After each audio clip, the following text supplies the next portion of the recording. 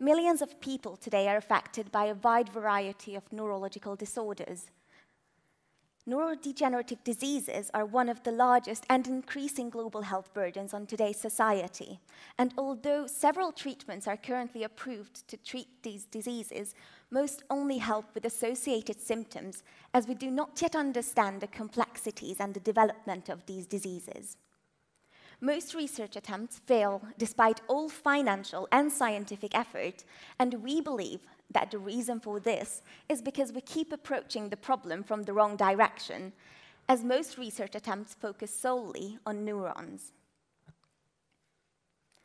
The immune system plays a key role in maintaining the health of the human body. This is supported by the fact that in the past decade, we have been able to use effective immunotherapies in many pathologies. Throughout the human body, a great number of different specialized immune cells can be found. However, in the central nervous system that is enclosed by the blood-brain barrier, only one single type of glial cell is responsible for most immunological processes. These are microglia that account to around 10 to 15% of cellular elements of the brain. Our research group thus set out to study the exact role of microglia under physiological and pathological conditions and better understand even their homeostatic functions. In recent times, a great number of neurological disorders have been shown to have a neuroinflammatory background. The main cellular modulator of these inflammatory processes are microglia cells, which highlights the importance of understanding their role.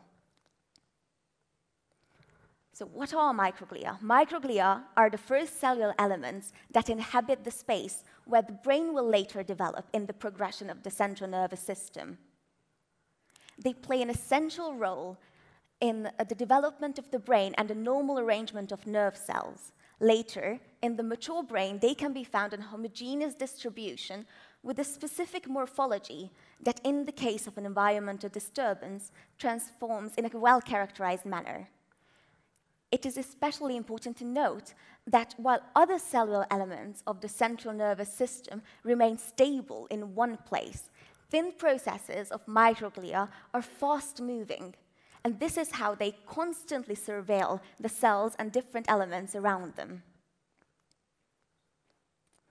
In the past years, our research group found contacts with specialized ultrastructure between the cell bodies of neurons and microglia through which bidirectional communication can occur. You can see these contacts right here. As you can see, they're quite frequent. The green cells are microglia, and you can see the neurons in blue. These are the contact sites through which microglia can influence neuronal activity, metabolism, and even viability. Similarly structured contacts can be seen between microglia and endothelial cells at the edge of blood vessels, through which microglia can monitor and shape cerebral blood flow. These findings are of the utmost importance because early detectable changes that can be seen before symptoms arise in neurodegenerative diseases include impaired neuronal activity, reduced cerebral blood flow, and the impairment of neurovascular coupling. We have detected the exact same phenomena when microglial functions are attenuated. This highlights how important the regulatory role of microglia and their homeostatic functions are. So recently, we have been studying an important microglial receptor called P2Y12 that plays a vital role in baseline microglial surveillance, as well as the neuroprotective actions of microglia. The receptor itself is a G-protein-coupled purinergic receptor that is only expressed in microglia in the central nervous system. Microglial neuroprotection is indispensable in the case of cerebral dysfunction, such as neuronal hyperactivity, a viral infection, or a stroke.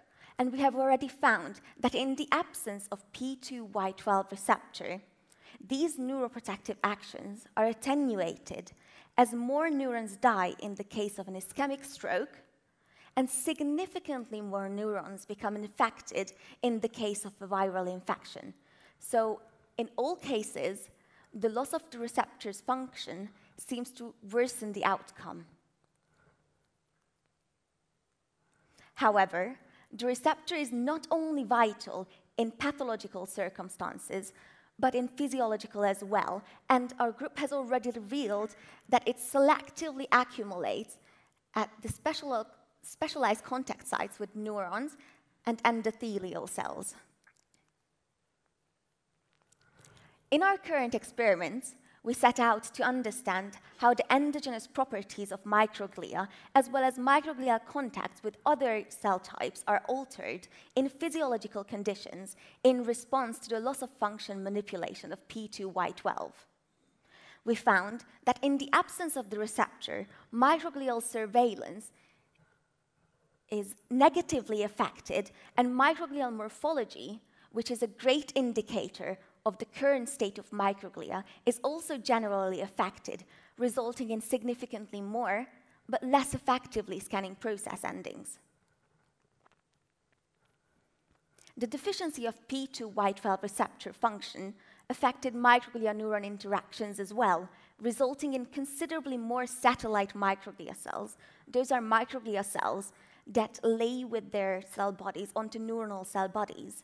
And it also raised microglial cell count by a factor of roughly 1.5.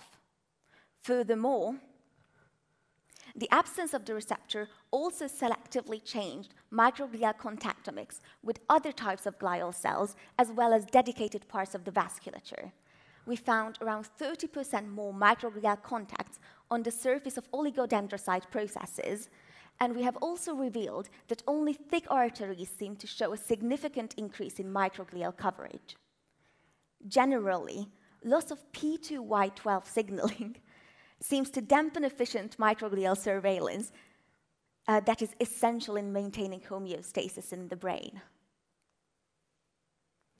We now plan to move towards translational research to confirm our findings on human samples, as well as work toward understanding the exact role of microglia in different pathologies through both anatomical and sequencing methods.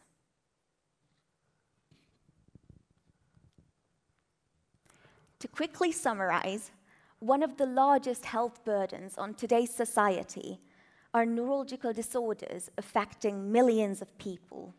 Recently, most have been shown to have a neuroinflammatory background that we do not yet understand in detail.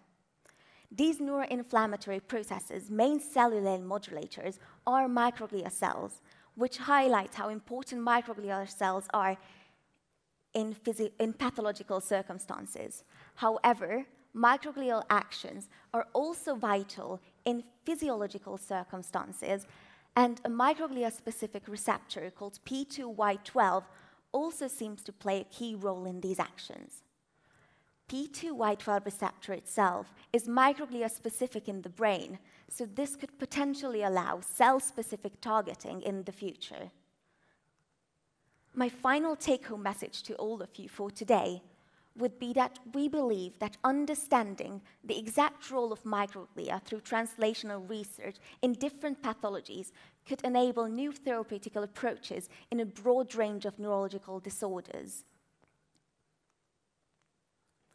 I would like to express my gratitude to all of my colleagues with whom I worked on this project, and I can't convey how grateful I am for the guidance and help I have received from my mentor, Adam Dénes, and my junior mentor, Balázs Pósvai. Thank you all for your kind attention.